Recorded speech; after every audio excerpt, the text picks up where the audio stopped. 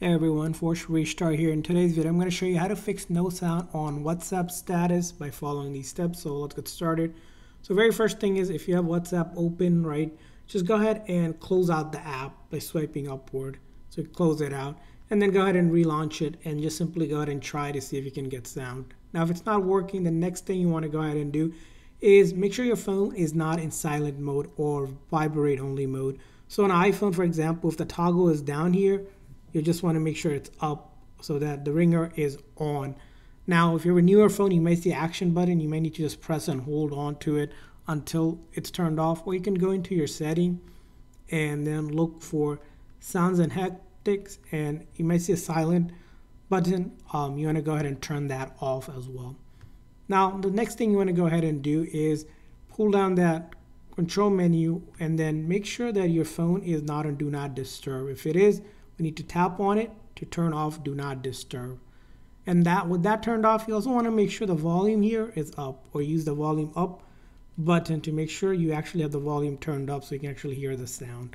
A couple things to check. Now, another thing you also want to check out in your setting is under Bluetooth here, you want to make sure it's not connected to some other device. You might want to just turn it off and see if you can play the sound in WhatsApp. So go ahead and open up WhatsApp and then your status in the video.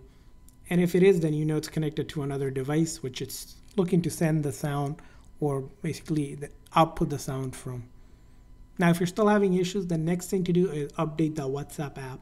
So usually for this, you'll go to App Store or Play Store on your phone. And then in the search, you're going to search for WhatsApp. So I'm going to search for WhatsApp and then tap on WhatsApp. And if I see the word update, I'm going to go ahead and update it so you can update the app.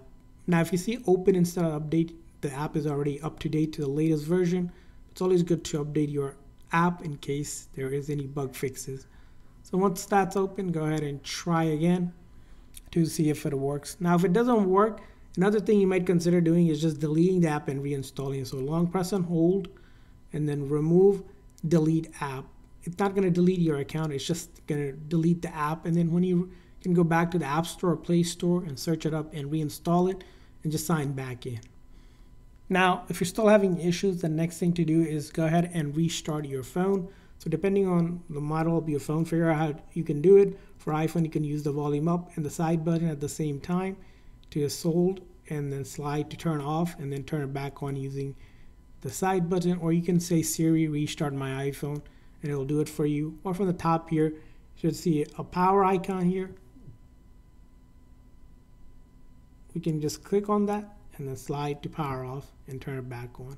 So different ways to turn it off and restart your phone. And lastly, what you want to do is make sure your phone software up to date as well. So in your setting, you can go general, software update your phone software. Sometimes previous update software might have caused issues with WhatsApp not working correctly. So it's always good to update your phone to the latest version.